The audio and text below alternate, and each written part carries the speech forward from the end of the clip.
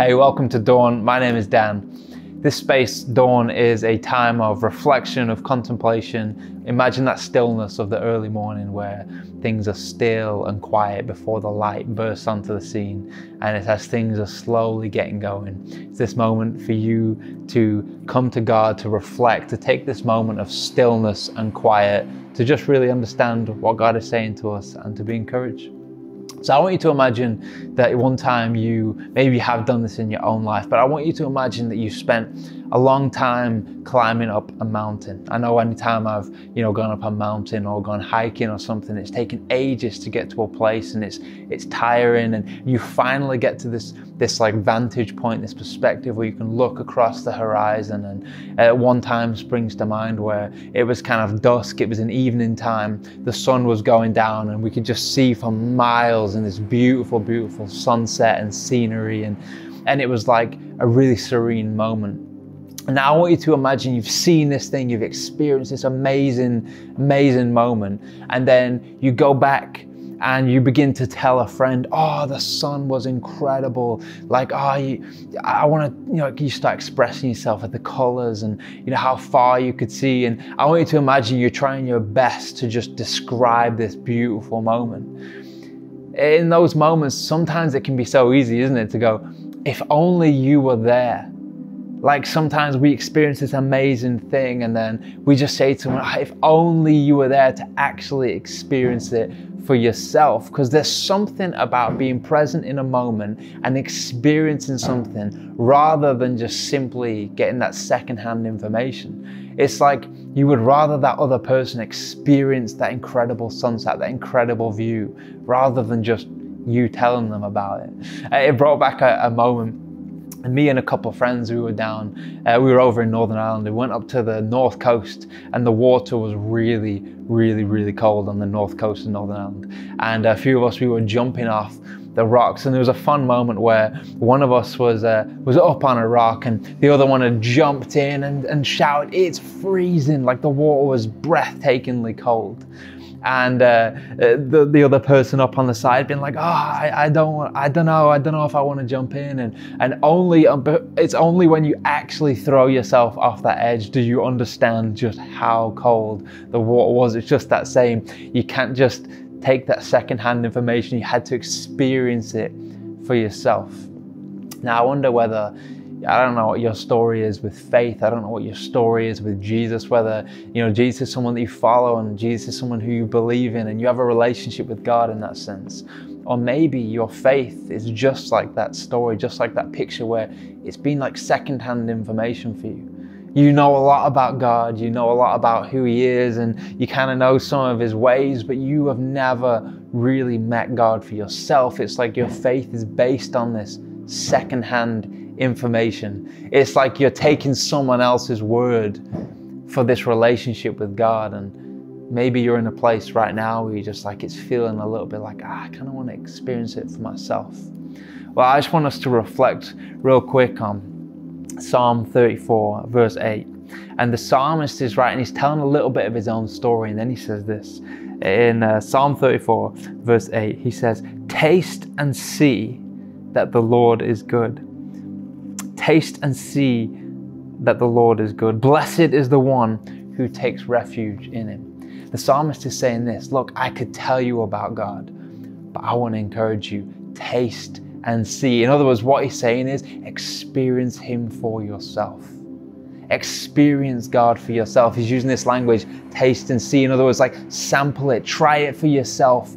It's got to be tactile. It's got to be something that's genuinely experienced. And you might this morning be like, or whenever you're watching this, just be like, what's that tangibility for me? Well, in the Bible, it talks about faith is the way in which we connect to God. Just as we can feel things and taste things and see things with our senses, the way we encounter God, the senses of the way that we encounter God is through faith. Faith is like that sense that allows the Holy Spirit, that allows Jesus, allows God the Father to be tangible to you and to me. The psalmist is saying, taste and see. And he's not just saying, hey, sample it a little bit. Just dip your toe in the water and see what it's like. Just like when me and my friends were in the north coast of Northern Ireland, it was throw yourself in and experience it for yourself.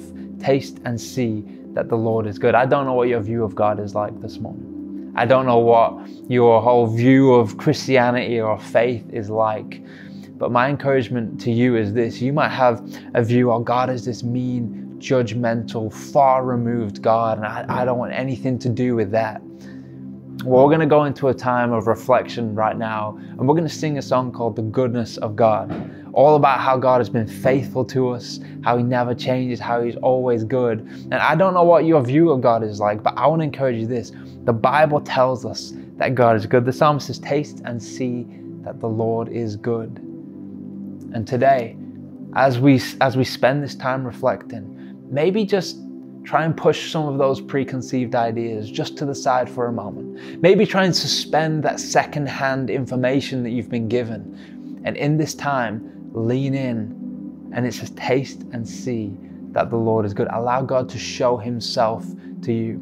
So in this time of reflection, I want you to reflect on two things. The first thing is this. Are there any preconceived ideas I have of God that I may be holding me back? Or are there any second-hand pieces of information, things I've heard or things that I might just have in the back of my head that are stopping me from connecting to God? And the second thing I want you to reflect on is the goodness of God.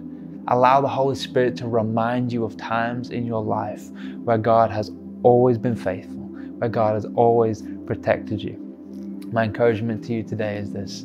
Taste and see. Throw yourself in to those waters of God's goodness.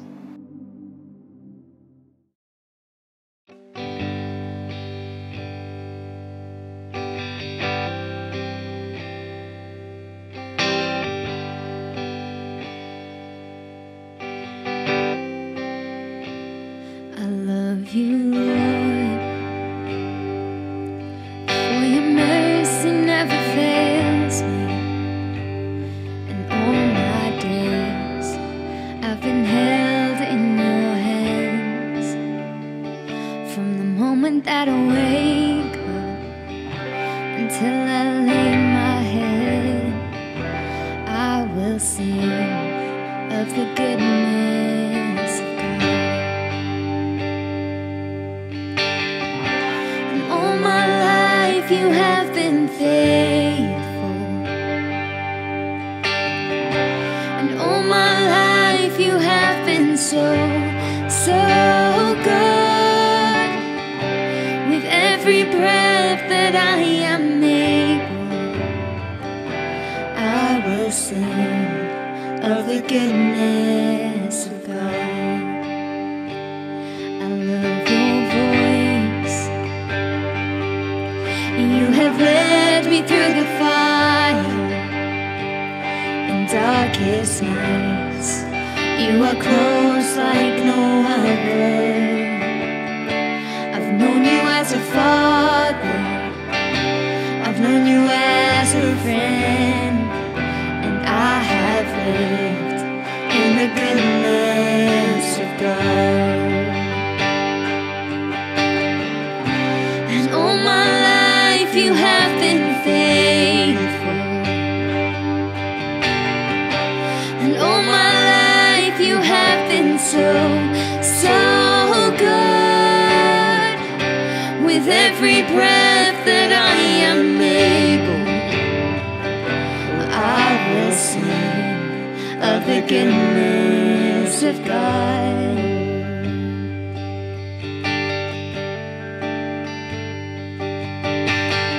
'Cause your goodness is running after, it's running after me. Your goodness is running after, it's running after me. With my life laid down, I'm surrendered now. I give you everything. Your goodness is running after, it's running after me.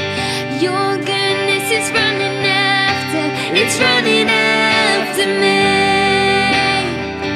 Your goodness is running after, it's running after me. With my life laid down, I'm surrendered now. give you everything. Your goodness is running after, it's running after me.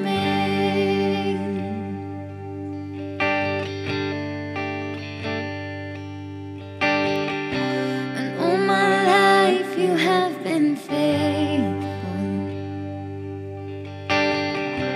and all my life you have been so, so good. With every breath that I am able, I will sing of the goodness of God. I will sing of the goodness of God. Oh, I will sing of the goodness of God.